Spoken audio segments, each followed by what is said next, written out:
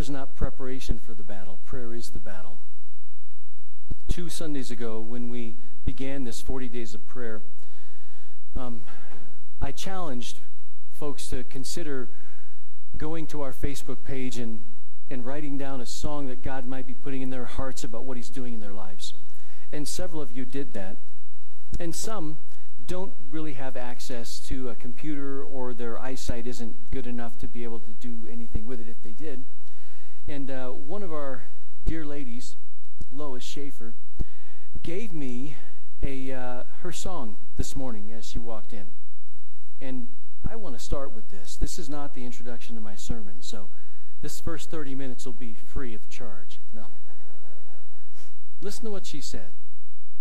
Jesus, my Savior, my heart is full of love just for you.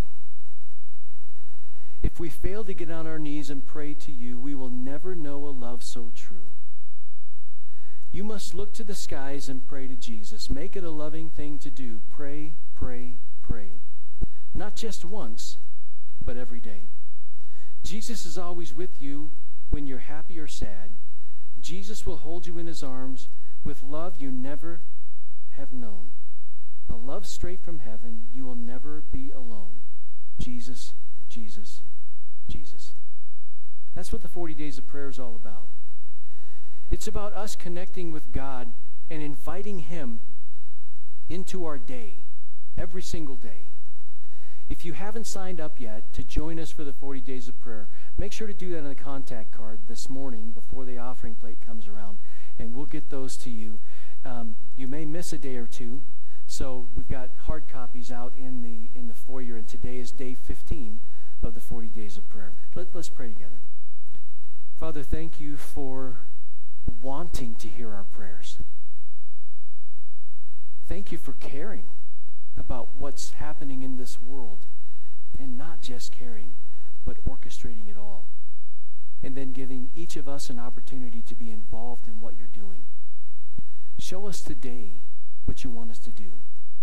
Help us to slow down long enough to hear your voice, to allow you to remind us that we're your child, that you love us, that you have a purpose for us, that you're already well pleased with us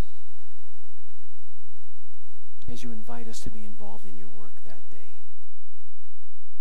Thank you, Jesus, for willingly coming and being the sacrifice for us. And thank you, Holy Spirit, for filling every one of God's people and making us the children that He wants us to be, and helping us to live that way. In Jesus' name, amen. The rise of the nuns and the alarming rate of increase of those who self-identify as atheists has been one of the hot topics of debate in the last couple of election cycles. People are thinking that the culture in our country is changing radically, and I think they are probably pretty spot on. They've also been a source of main concern for those of us who are concerned about the souls of people, knowing that when we die, there are really only two destinations. We will either go and be with God, or we will go and be separated from God in a literal place called hell.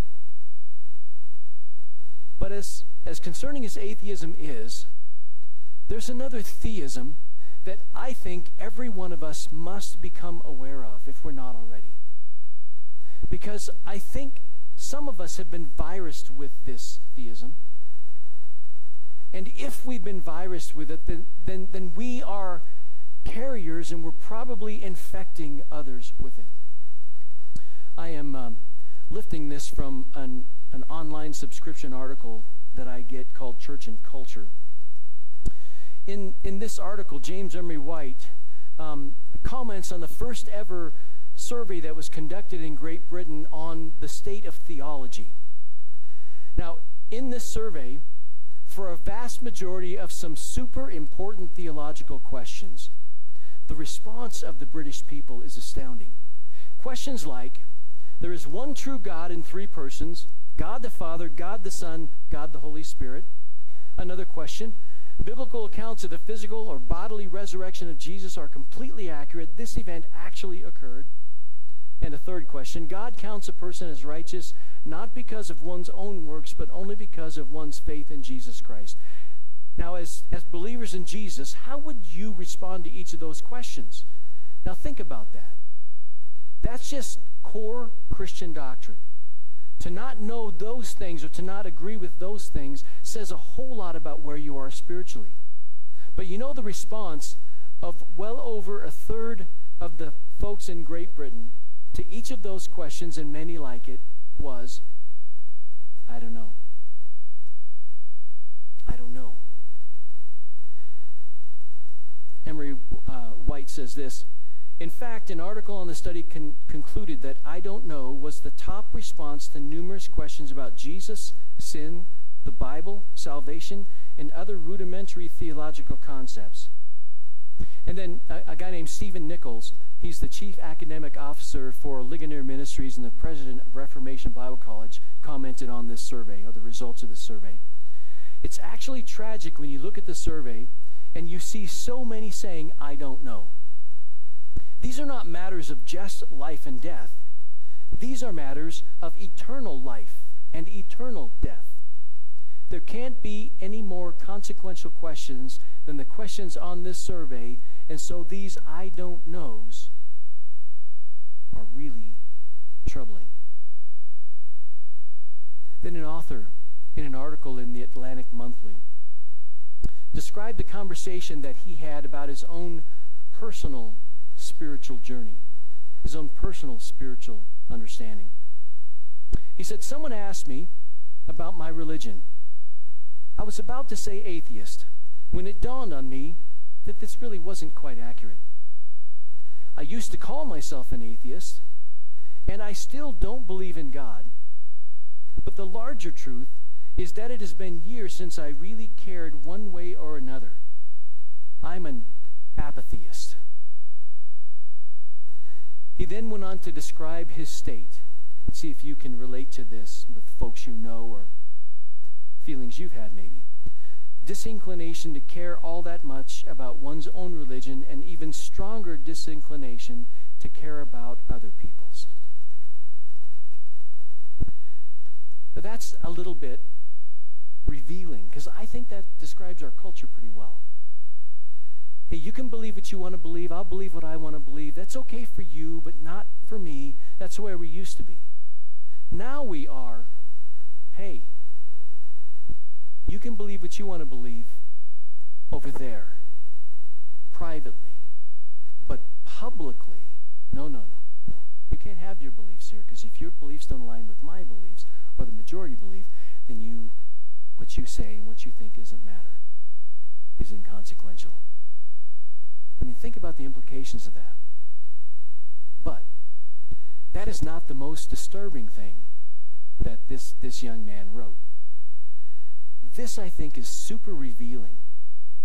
And I will tell you, it's very convicting to me.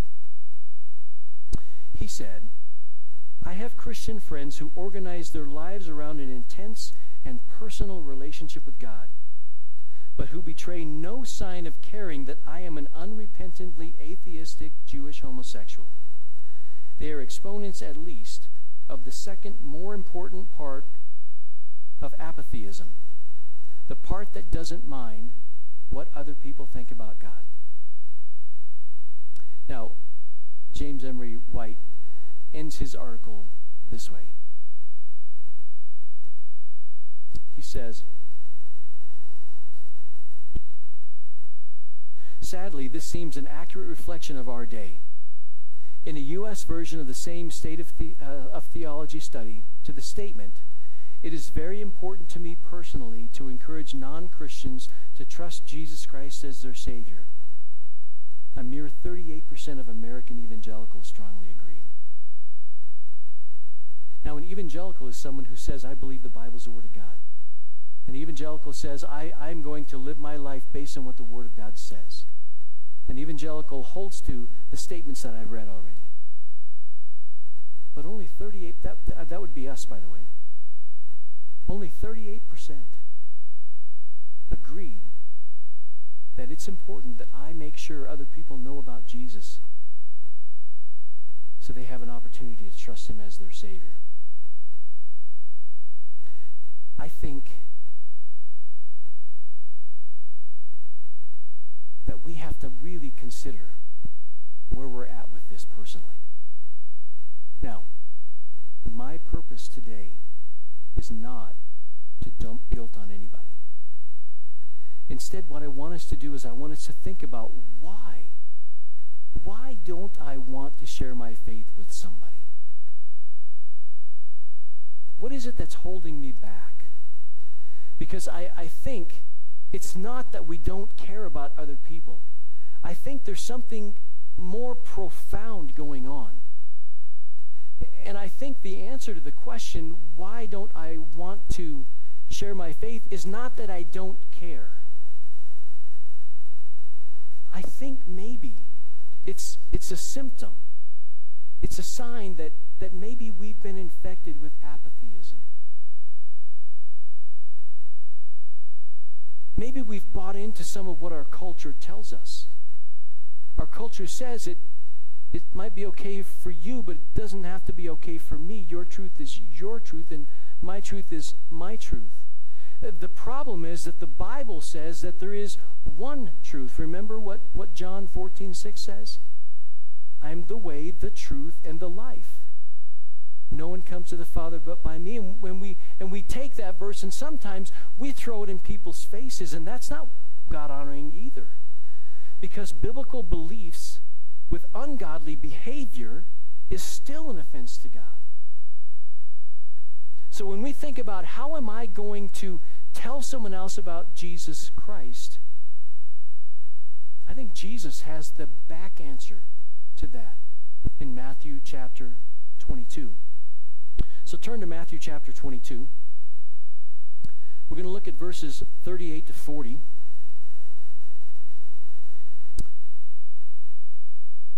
If you're using the Pew Bible with you, it's on page 692.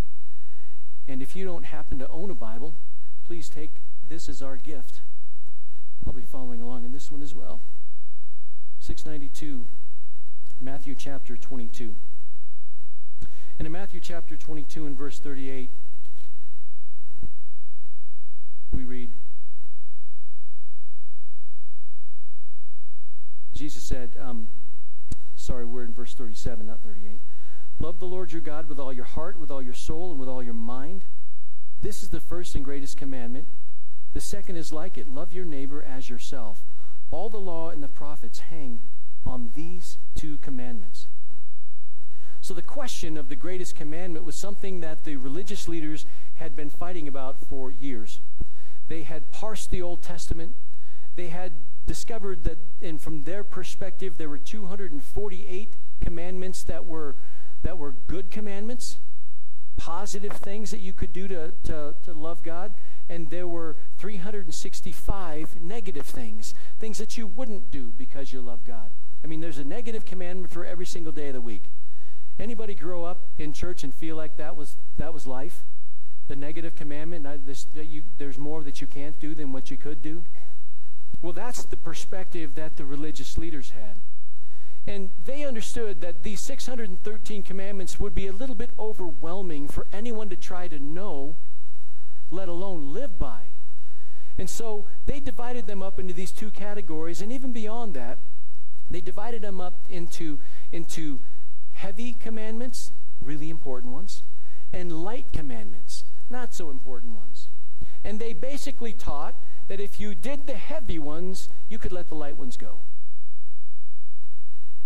Now that sounds pretty good deal, right?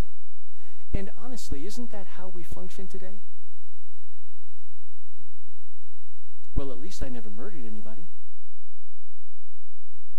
Well, yeah, it might have been a little white lie, but I did it because I wanted to spare their feelings. I mean, we rationalize all the time, and so what we're doing in our minds is we're saying, well, this is a biggie. Don't do that one. And that's not such a big deal. I got to be honest with you, as a human being, I like that. Because then I get to be in charge of what state I'm in. I get to be the one that decides whether I'm standing okay with God or I'm not standing okay with God. The only problem with that is not how God sees his commandments, because all of his commandments are based on his character. And when we break his law, when we break his commandments, we are going against his character. He is the objective lawgiver. And he says to us, I wouldn't put it in there if it weren't important. If it weren't something I didn't want you to know about and to live by. The truth is, we only need to break one law, whether it's heavy or light, to have a problem with God.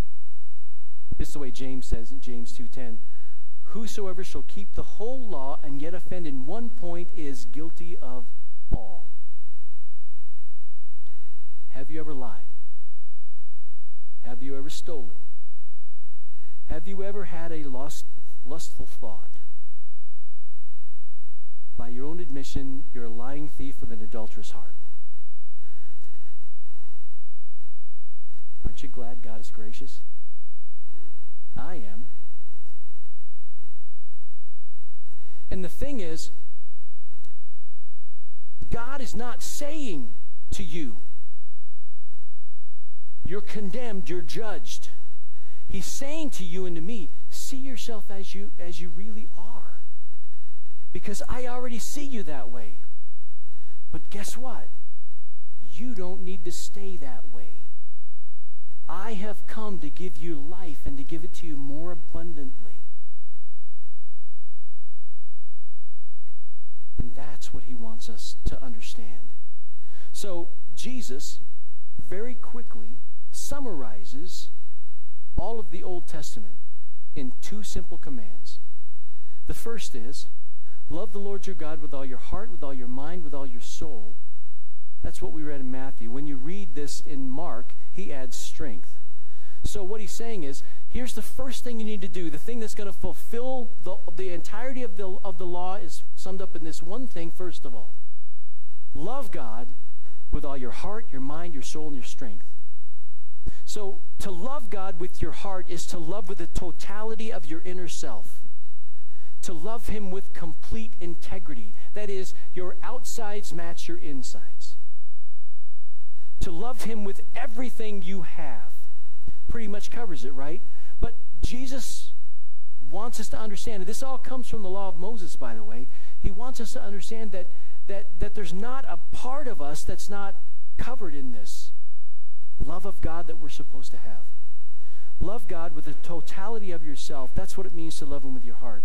To love him with your soul is to love with everything. The essence of your thoughts and your feelings. To love him with your mind goes beyond just your thinking. It goes into your understanding, to your intelligence, to your reasoning. To love God with your strength is not limited to our physical abilities. To love him with our strength means to love him as much as we can. To love him with everything that we can. We are to love God with every single thing that we have and are. It is a whole being sort of love. It's all about him. The second commandment tells us that we are supposed to love our neighbors as ourselves. Now, then Jesus says, all the law and the prophets hang on these two things. In other words, you want to know what the Old Testament was all about? Two things. Love God with everything you have, and love others just as you love yourself. Now, when Mark retold this same incident, this confrontation Jesus had with the lawyer where he responded, love the Lord your God with all your heart, mind, soul, and strength, and love your neighbor as yourself, he points out that this lawyer that is talking to Jesus says something very interesting to Jesus. He says, Jesus, you got it. You've summarized it all well. And then he says, to love him with all the heart, and with all the understanding, and with all the strength, and to love one's neighbor as oneself is much more than all whole burnt offerings and sacrifices. Now, Jesus didn't even say anything about the sacrificial system. This guy was driving the point that Jesus made back to the implication. And here's what we need to understand. God is not interested in your sacrifices. God does not need our offerings. He does not need any of the things that we might do externally to show everyone else just how religiously righteous we are. What God wants is our entire being, our love, our minds, our hearts, our intellect, our physicality, everything to line up under this one thing. Love God. Love Him with everything we have. Interestingly enough, this lawyer, this guy who was well-versed in the Old Testament, he was one that, as you read through the 3 different Gospels that share this particular incident, he was one that the religious leaders had kind of prodded and said, hey, go ask him this question. The light began to dawn for this guy. He began to understand what Jesus was saying. And that's not the outcome that the religious leaders wanted. And it so rattled them that as Mark comes to the end of this incident, in Mark chapter 12, verse 34, it says, from then on, no one dared ask him any more questions. They were done. Jesus gave them answers that no one else could give them. Jesus interacted with them in such a way that it was compassionate and kind, and yet it was truthful. He was the perfect balance of grace and truth. And what happened with this guy was that as he experienced Jesus in the honesty and integrity of his own heart, interacting with the Word of God, it had an impact on him. There's a point in this, I think, for us. I think a mind and heart that is open and truly seeking God will have a much different response to time spent with Jesus in God's Word. A heart that is truly open to seeking after God will have a much different experience with the Word of God. So, if you're struggling with God, you're here and you're like, I just don't even know that God is real, that He's there. If He is there, who He is. If you're struggling, I want to ask you to do yourself a favor. Come to the Bible with the heart of a child and ask God to show Himself to you, to reveal Himself to you. Maybe you've got a friend who's struggling with this very thing. Issue that challenge to them and just say, if you'll go to God with an integrity of heart and you'll just ask Him to reveal Himself to you, He will show up in a really personal, powerful way. The greatest commandment is to love the Lord your God with all your heart, your mind, your soul, and strength. Now, this concept of love is where a 21st century Christian might get hung up. To love God is not to simply have feelings of love for Him. True love involves our minds. It involves our emotions. It involves our will. It involves our thoughts. It involves our service. It involves our obedience. Even when we don't have, or maybe we've lost that love and feeling. It's not about our feelings, it's about our commitment, because love is a commitment. And here's where this gets really intensely intrusive and messy. It's one thing to consider what it looks like for us to love God. It's something different to consider that my love for God cannot be divorced from my love for others. One naturally flows from the other. So the entire law, all the first 5 books of the Old Testament, they call it the Torah as well. Genesis, Exodus, Leviticus, Numbers, Deuteronomy. All the books that Moses was involved in writing for the people of Israel and for us today hang on these 2 simple statements. Love God with everything you have. Love your neighbor just as you love yourself. The Apostle Paul picks up on this in Romans when he says, "Owe no one anything except to love each other. For the one who loves another has fulfilled the law." Get that? The one who loves fulfills the law. How does living by what the law says demonstrate my love for others? Now, this is one that I tripped over for a long time. I grew up in an independent Fightin' Fundy Baptist church. We had all of our rules, and if you lived by those rules, then you were right with God. And if someone else didn't live by those rules, well, then we didn't hang out with them. And what was happening in my life was I was looking great on the outside, but on the inside, my heart was treacherous toward God. So how in the world can living by the law help me love other people? Well, we understand that the law itself helped us realize that we could never measure up to God's standard. But listen to what the law says for us to do. Because if we're able to do these things, then we would truly be loving other people. Again in Romans 13.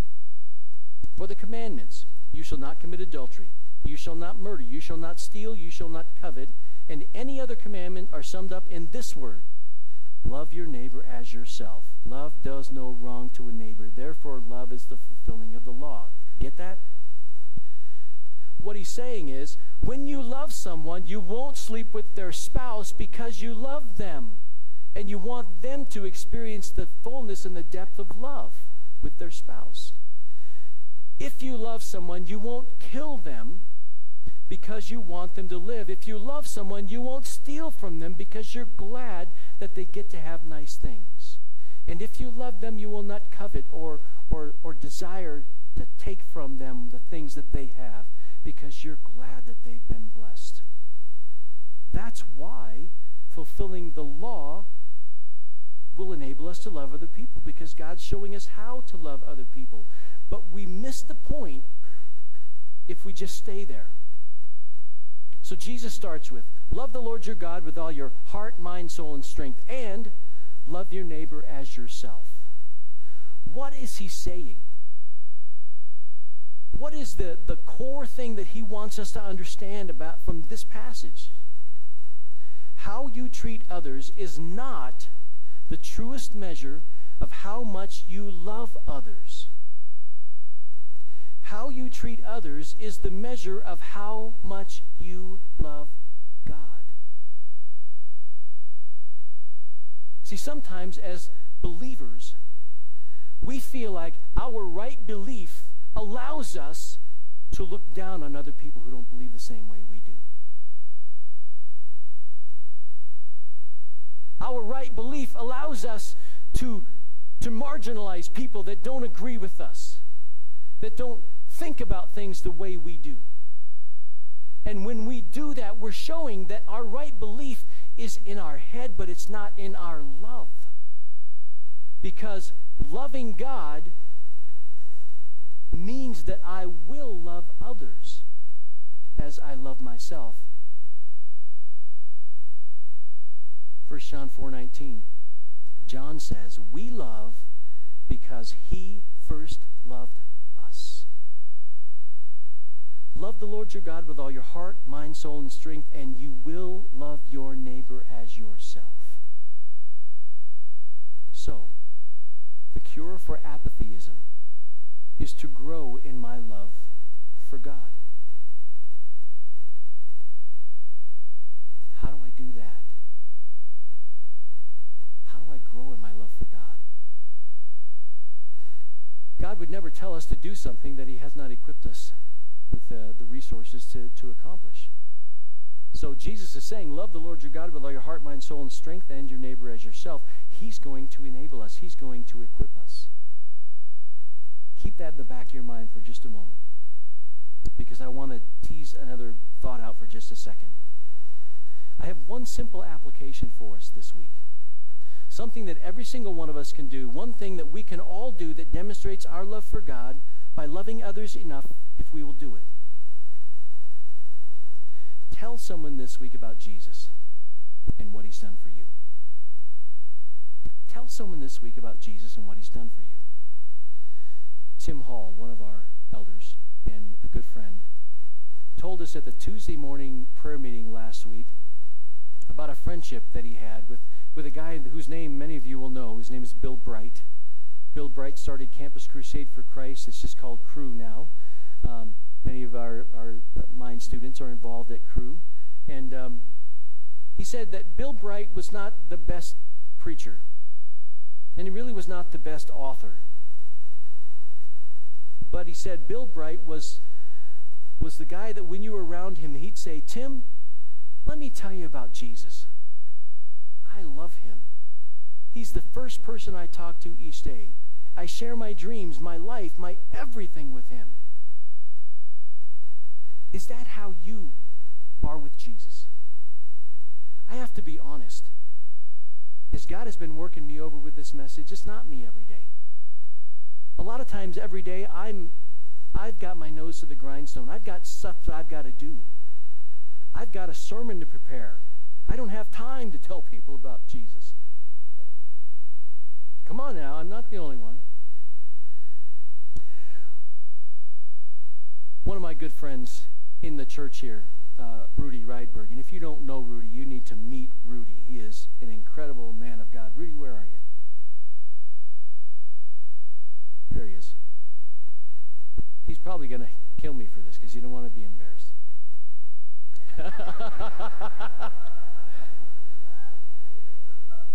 Rudy went through a very difficult time recently.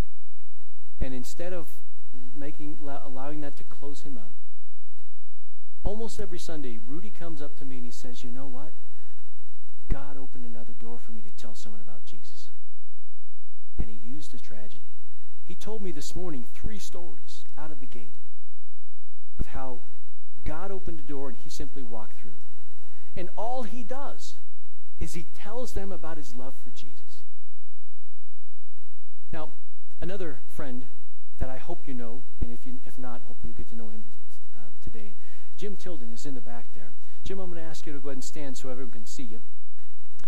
Jim and I talked on the phone this last week, and he told me about something that I wanted him to share with you all about how he shares his faith and in even a tragic situation for himself. Go ahead, Jim. Well, a little closer to your mouth. There we go. Is that good? Can you hear Perfect. me now? Okay. It's been almost 2 weeks on Tuesday. I started to catch the flu, and so my daughter took me to the emergency room at St. Anthony's, and they turned me around, sent me back home. Well, the next day I got worse, and it was pretty bad. When I got there, they just rushed me through up to ICU, and I spent 5 days there. But the first night, I heard the doctor and the nurses say, "I don't think he's going to make it through the night." I had developed diabetic ketoacidosis. Blood sugars were supposed to be 109, and mine was 1,000. So anyway, laying there, I thought, I don't want to die, but if I do die, I know I'll be with Jesus, and I'll get to see my wife again. That's exciting. But I said, "Lord, I want to do something. I don't want to go out like this. I want to do something." So I just totally relaxed in his hands and said, we've been studying in the life class about Paul in Acts, and I started reading in Romans and other things with Paul, and I said, "Make me like Paul, where he was totally sold out to you, so that I can tell somebody about Jesus if this is it." So anyway, they got that under control, and then I got pneumonia. Then they got that under control. I got the flu. Then they got that under control. I got strep throat. So I said, "Lord, are you, like Paul? I don't want to take any ships because I don't want to be in a shipwreck, So anyway, as I said, I just relaxed, and I said, "Holy Spirit, just do whatever you have to do so that I can tell somebody about Jesus." And the best description I can tell you is it felt like Pentecost. My spirit just got on fire, and the next day they started getting stuff under control, and people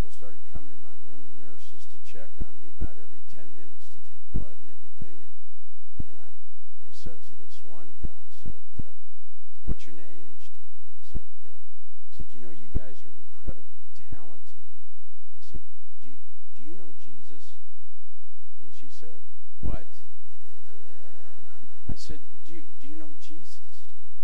And she said, I don't know. So I began to share the gospel with her.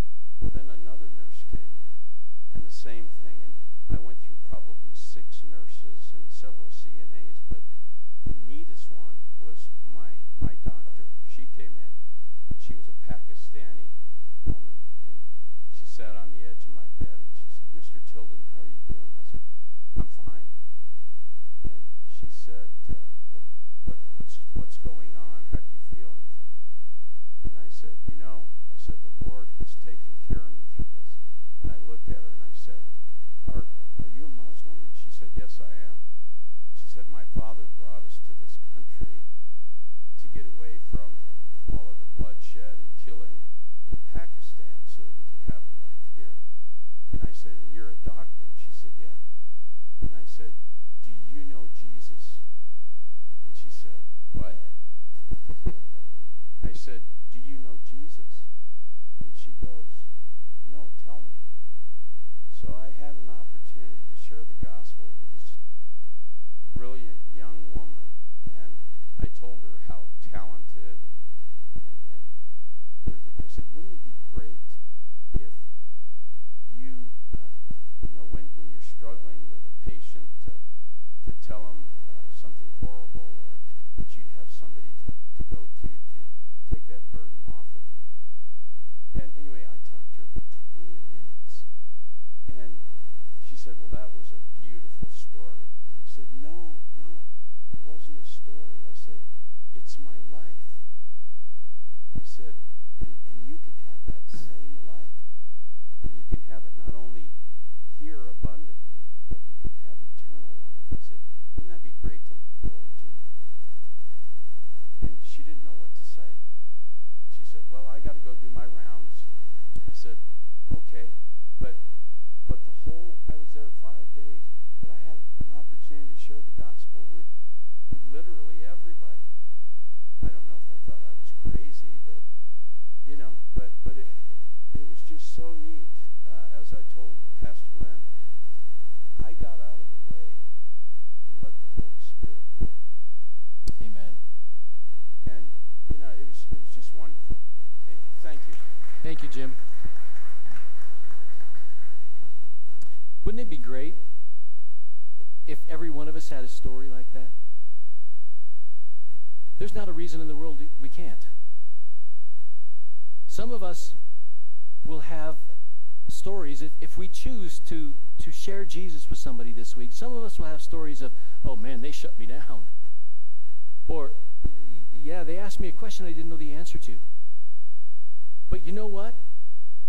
Once you get out into the water and you begin to do this, you realize that if I surrender to the Spirit of God like Jim did, He will work through me. This is not our work, it's His work. Jesus came to accomplish this work, and He left us here to carry it on. It's His work. This is His church. You're His people. We are His people. And we bear His message. To love God does not mean that you don't love anyone else. It does mean that your love for God does not get eclipsed by your love or your commitment to anything or anyone else. You prefer Him, you choose Him, your heart, your mind, your soul, your strength, all the bases are covered, are always toward Him. And what do we do with things we love? What do we do with people we love? We talk about them. We talk about them. So, back to loving God with all your heart, mind, soul, and strength. What's that look like? I want to challenge each and every one of us to consider this week, do I love Jesus enough to share Him with somebody, to talk about Him, just to talk about Him? And if not, that is your emphasis for prayer this week. God, why don't I love you like that? God, what is in my heart that's keeping me from you? What have I set there that is in the place of first priority for you or in your place. So, a challenge for every single one of us. And my purpose is not guilt or shame. Guilt and shame as a motivation is not productive. Guilt is the gift that keeps on giving, as Irma Bombeck likes to say, but it is not productive for spiritual things. I want to challenge us to begin a spiritual conversation this week. Begin a spiritual conversation this week. I don't mean you've got to share the full gospel and you've got to close the deal. Just talk about Jesus. So the first thing to do this is ask God to open my eyes to his opportunity this week. Ask God to open my eyes. Now, for those of us whose love is not burning hot, instead of asking God that, ask him, what have I placed in your place that's keeping me from loving you? Reveal that to me. And if you have to, just spend the whole week doing that and listening to God. Open up the scriptures. Read through them. You can even just start where we just looked at today, Matthew 22:38 to 40. And just spend time with God asking him about that. Second, after you ask him to open your eyes, think and pray about what Jesus has done for you. What's Jesus done for you? It could be something he's done for you recently, like in Jim's case. It could be that you just want to be able to tell your story. So the simplest way to tell your story is to think about your life in 3 sections. Life before Christ, how I came to Christ, and since I came to Christ, how's he been working in my life? We all have a story. And one of the reasons we don't share our faith is because we're afraid someone's going to ask us a question we can't answer. Well, nobody can argue with your story. If you experienced this, you experienced it. If Jesus is real to you, he's real to you.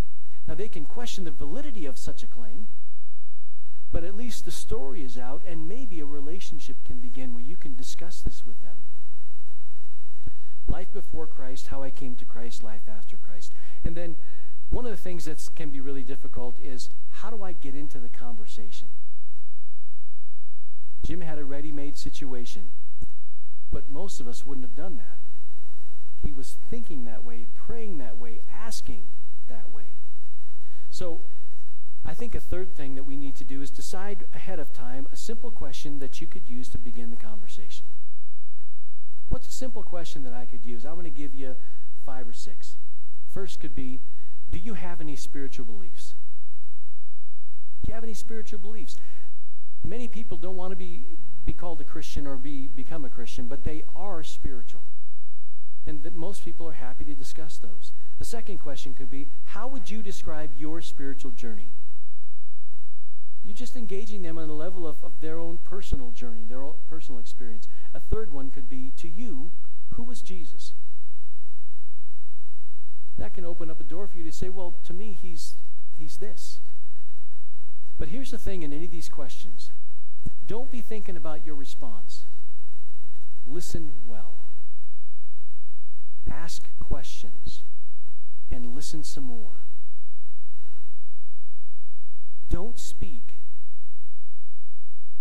unless they're not. But break that rule often, because sometimes silence has the strongest voice. You're there because you love God and you love them, and you want to share your love for God with them. Another question could be, what do you think happens after death? What do you think happens? You're not making a declaration. You're not doing anything but asking a simple question. The last question, and there's plenty of others. You could Google this and come up with lots of others. What's most influenced you to be where you are on your spiritual journey? Why are you where you are on your spiritual journey? So if I were to summarize the whole of what I think the challenge of this passage is today, it is to love God and others by sharing your love for God with others this week. Let's pray. Thank you, Jesus, for your love. Thank you for your goodness. Thank you for the way you've worked in every one of our lives to bring us to this place today. Lord, there are people that you want to hear about yourself this week. People that'll be riding the bus with us, people that'll be sitting next to us in class, people that'll be walking through life, whether it's a neighbor or a coworker or a friend in a sports league. Wherever they are, whoever they are, bring those people to our minds, Lord. And Lord, I pray that you'll prompt us with the right entree into a conversation with them. And Lord, if our hearts are not toward doing this, if we are allowing our fear to keep us back, Lord, I pray that you'll speak to us this week, that we'll open our hearts and minds to you and invite you into that place of fear or into that place of anxiety or indecision. And I pray that you'd minister to us right there. Thank you that you love us so much, that you died for us, and that you invite us to be involved in such an important